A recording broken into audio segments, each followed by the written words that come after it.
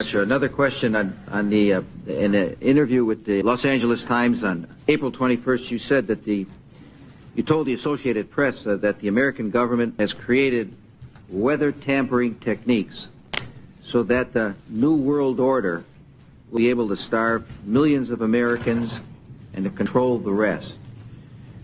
Would you explain what you were trying to say? Well, what I was trying to say is exactly what I said.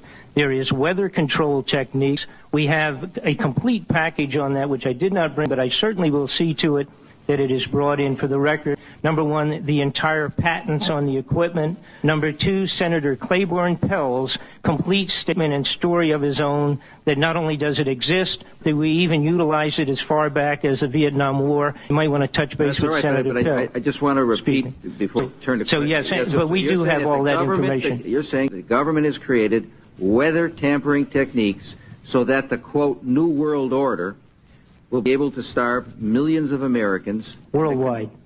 Millions of Americans, and to control the rest.